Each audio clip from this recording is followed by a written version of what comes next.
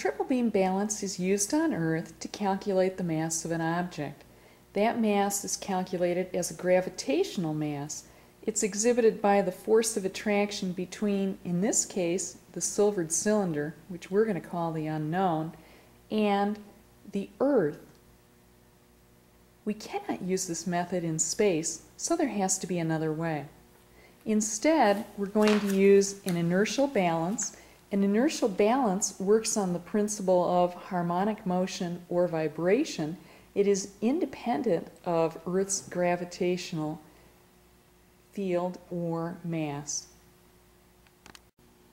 Everything above this double line where you see the 0, 100, 200, 300, 400, 500, and 600 grams, that is simply the calibration of your individual inertial balance. Each of the balances in the room are slightly different.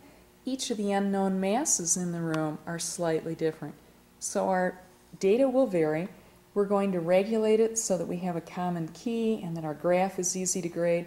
I'm going to ask that all groups use 30 cycles. A cycle is a complete back and forth path. So 1, 2, 3, 4, or you could just as easily push it away from you.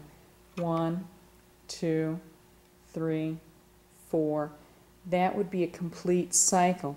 Now I need 30 of them, so I let go of my balance with 0 grams on it. Wow, that's kind of hard to watch. There has to be an easier way to do this. Here's what we're going to do. We're going to take a copy of the lab. If I take a copy of the lab and place it near the balance, it is easier for me to listen for 30 counts.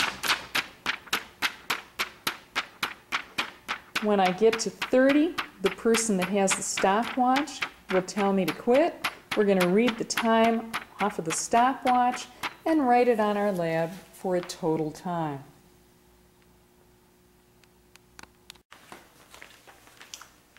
Put 100 grams on the inertial balance, clear out your stopwatch, set up the paper,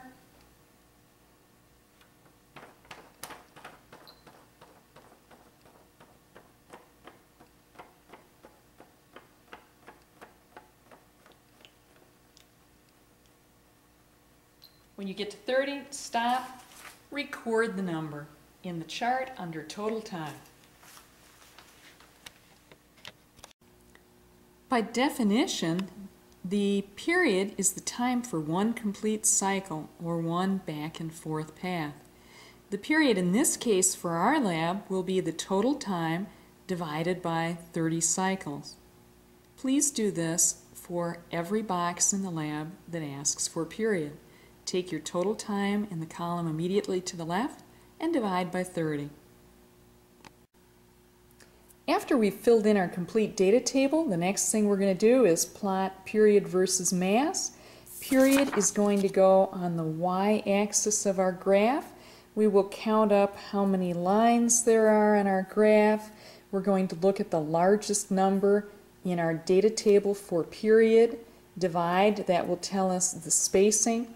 Same thing is going to happen on the x-axis. We're going to place the mass on the x-axis. I can see that my largest number is 600. I count the number of lines on my graph, take 600, divide by that number. That will tell you how to space the graph. You're going to have some type of an expression, some type of a line that you have graphed here. In order to get the inertial mass from the graph, you find the period for the cylinder. Don't use the hanging cylinder. Find the period along the y-axis.